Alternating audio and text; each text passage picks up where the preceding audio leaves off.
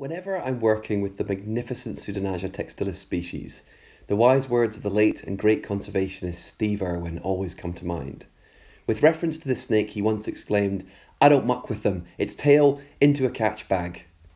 I often get asked, can the snake still bite you when you're holding and in control of it? Well, as you can see in this example from within a Canberra resident's garage, the tremendous muscular tone and reflexes of Pseudonaja textilis afford it the means to propel itself up toward the source of the restraint in a split second.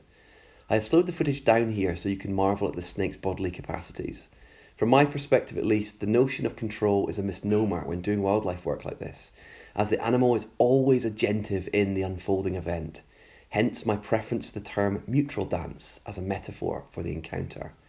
Thankfully, there was no contact made between fang and skin in this or in any other dance that I've participated in. A bite from this creature would be an experience I never wish to have.